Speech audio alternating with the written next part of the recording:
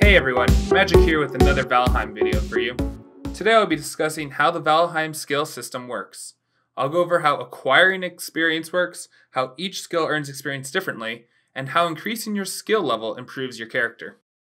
Keep in mind all the numbers are subject to change. The numbers I was working with come from the version 0.147.3. The first important thing to know is that anytime you're seeing numbers after a swing, you will be gaining experience, even if you are seeing zeros. Now, skills are broken up into three categories: combat skills, movement skills, and gathering skills.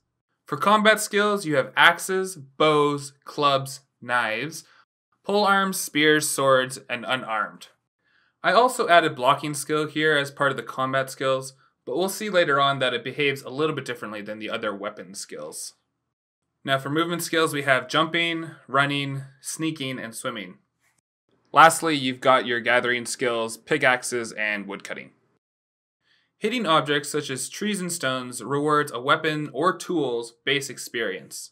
With weapons, hitting enemies or players gives a 1.5 times multiplier on top of the base experience.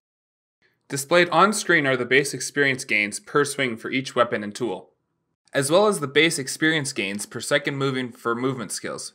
Note that each jump rewards half an experience point. And sneaking gets a 10 times multiplier when sneaking near an enemy. Sneaking by multiple targets has no additional effect. As mentioned before, the combat skills benefit from a 1.5 times multiplier when attacking enemies or players. On top of that, all skills receive an additional 1.5 times multiplier if you have the rested buff active on your character. These experience modifiers make a huge difference for leveling up your skills, and it is always recommended to have the rested buff while you're using your skills. The last thing I wanted to mention about gaining experience has to do with blocking. Since you cannot make an attack against an enemy or player, you cannot get that 1.5 times multiplier. Instead, you will receive 2 times experience when you parry an attack. And just to remind you guys, you parry an attack when you block an attack at least a quarter second before it's going to hit you. Alright, enough talk about how we get experience. Let's get into what those levels can do for us. Increasing your skill will typically do two main things for you. It will increase the amount of damage you do, and it will reduce the amount of stamina used. In terms of damage, it's pretty straightforward. No matter what type of weapon you're using, you will gain 0.67% more damage every level. In other words, every 15 skill will give you 10% more damage. For stamina, different weapon archetypes will consume different amounts of stamina. Similarly to how damage works, each skill will reduce the energy consumed by 0.67%. I should note that a character with no food consumed has a base of 75 stamina. This means that each section of stamina that you see is equal to 25 stamina. Displayed on screen is the amount of stamina consumed at skill level 0 and 100. Some weapons and tools can be grouped up since they consume the same amount of stamina. Knives and unarmed, swords and axes, including pickaxes and woodcutting axes, spears and clubs, polearms, and two-handed maces. Bows are a special case. Increasing the skill doesn't decrease the amount of stamina consumed by holding a drawn arrow. Instead, it decreases the time it takes for the aiming cone to fully converge. You can see in this clip that a skill level of 25 with bows, it takes less than 2 seconds to fully draw the bow. Each second holding the bow drawn will consume 5 stamina.